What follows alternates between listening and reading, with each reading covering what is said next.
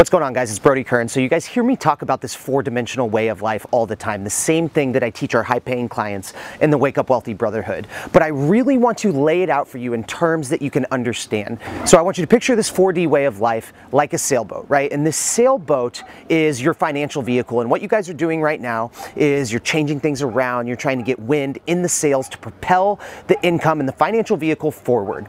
But what you didn't realize is that you've got three anchors dragging across the bottom, causing resistance, holding you back. It doesn't matter how much wind you put in the sail, things are not moving forward. And these anchors are your mind, your body, and your spirit. And what you don't understand is the level of resistance that they are causing. When you focus on mind, body, spirit, what that does for your business, it's unfathomable until you do so. And how I want to paint the picture for you in this metaphor is that these anchors, your mind, body, spirit, when you focus on these, when you change the game, when you change these things aren't anchors anymore, they're motors. And then what you can do with your financial vehicle is you can accelerate, you can slow down, you can turn, pivot different directions. You don't have to rely on the wind and the conditions because you can create your own conditions with the motor. And this is why this four-dimensional way of life is absolutely imperative to success. If you do not focus on mind, body, spirit, you will never have the results that you want in business.